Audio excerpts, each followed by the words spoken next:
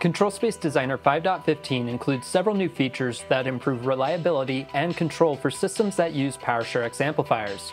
Let's take a quick look starting with the PowerShareX proxy. PowerShareX amplifier parameters can now be registered to all functions within the ControlSpace Designer control library. This means you can now control PowerShareX amplifiers using parameter sets, parameter set lists, timers, groups, a processor's GPI, serial commands, and control center controllers. This is all possible with the PowerShareX proxy, which can run on a ControlSpace EX or ESP processor.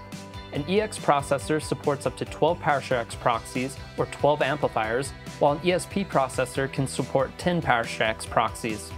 Select your system's RTC and then open the Tools menu and select the new option CPU Resources to calculate if you're past the device's limit of supported PowerShareX proxies.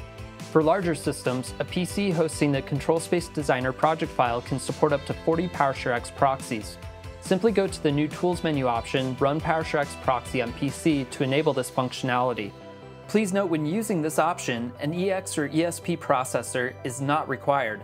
However, the ControlSpace Designer project file must be online when using the Run PowerShareX Proxy on PC feature. Now let's take a look at how the PowerShareX proxy can be used. Assign any signal processing block in a PowerShareX amplifier to a parameter set, which can then be recalled using an external trigger such as an EX or ESP's GPI, or even recalled with a timer.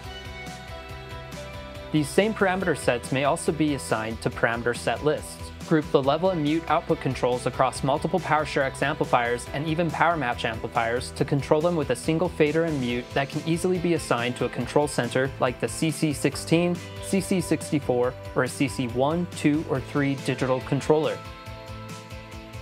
Make individual level and mute assignments to those same controllers or register them to general purpose inputs for use with potentiometers or push buttons.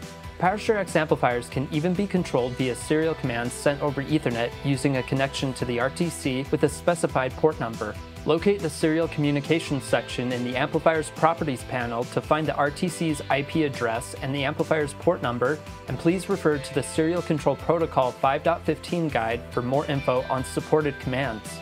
ControlSpace Remote users can also make use of the PowerShareX proxy feature. Level, mute, and metering for PowerShareX amplifiers, in addition to a new health and monitoring panel, will be available in ControlSpace Remote 3.1. That rounds out our look at the PowerShareX proxy. Improvements have been made to the PowerShareX impedance measurement function. This includes an updated user interface and workflow, yielding more reliable results. Check out any of the PowerShareX product pages for a complete video tutorial on how to use it. That's it for this look at ControlSpace Designer 5.15. Update your software today to take advantage of the powerful new features and improvements.